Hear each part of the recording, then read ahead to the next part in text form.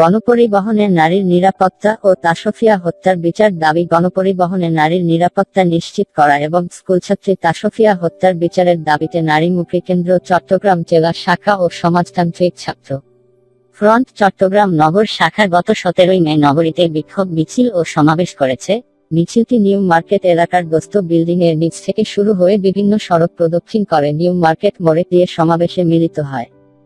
নারীমুখী কেন্দ্র চট্টগ্রাম জেলা শাখার সভাপতি আসমা আক্তারের সভাপতিত্বে ও সমাজতান্ত্রিক ছাত্র ফ্রন্ট চট্টগ্রাম নগর শাখার সাধারণ সম্পাদক চৈতু সুশীলের পরিচালনায় সমাবেশে বক্তব্য রাখেন ছাত্র ফ্রন্ট নগর সভাপতি আরিফ মঈনুদ্দিন ও নারীমুখী কেন্দ্র জেলা সাধারণ সম্পাদক পূরবী চক্রবর্তী। নেতৃবৃন্দ বলেন, সারা দেশ জুড়ে চলছে গুম, খুন, অপহরণ, বিনা বিচারে হত্যাকাণ্ড, সেই সাথে ক্রমাগত বেড়ে চলেছে নারী ও শিশু ধর্ষণ, গণধর্ষণ। ধর্ষণের পর হত্যা প্রতিদিনের সংবাদ মাধ্যমে এই খবরগুলোই অন্যতম। সারা দেশের মতো চট্টগ্রামেও সাম্প্রতিক সময় নারী নির্যাতন, ধর্ষণ ও গণধর্ষণ। ধর্ষণের পর হত্যার ঘটনা ক্রমবর্ধমান হারে বেড়েই চলেছে। পাহাড় কিংবা সমতল সব ক্ষেত্রেই নারীর নিরাপত্তা নিশ্চিত করার দায়িত্ব সরকারের হলেও সরকার তা দিতে পুরোপুরি ব্যর্থ হয়েছে।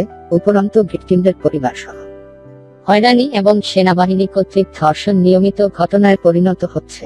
ঘরে, বাইরে, কর্মস্থলে, শিক্ষা প্রতিষ্ঠানে, গণপরিবহন সকল ক্ষেত্রেই নারীরা নিরাপদ নয়। সাম্প্রতিক সময় পতেঙ্গার সৈকতের স্কুলছাত্রী তাসফিয়া হত্যা, জিইসি মোড়ে বাসে বিশ্ববিদ্যালয়ের ছাত্রীকে যৌন নিপীড়ন, কর্ণফুলীর 4 গৃহবধূ ধর্ষণ ও হয়রানি, বাসে নারী শ্রমিক ধর্ষণ, আকবরসার কলোনিতে শিশু ফাতেমাকে গণধর্ষণ ও হত্যা, রাঙামাটিতে 2 মারমা কিশোরীকে সেনা সদস্য কর্তৃক ধর্ষণের ঘটনা উল্লেখযোগ্য। পরাধীন দেশে লক্ষ লক্ষ নারীরা নির্যাতনের শিকার হয়েছিল পাকিস্তানি ও তাদের সহযোগীদের দ্বারা। নেতৃবৃন্দ আরো বলেন, ঘরে ঘরে বেকার, হাতে কাজ নেই, কিন্তু মাদক, পর্ণ ও ছবি এগুলো হাতের নাগালে।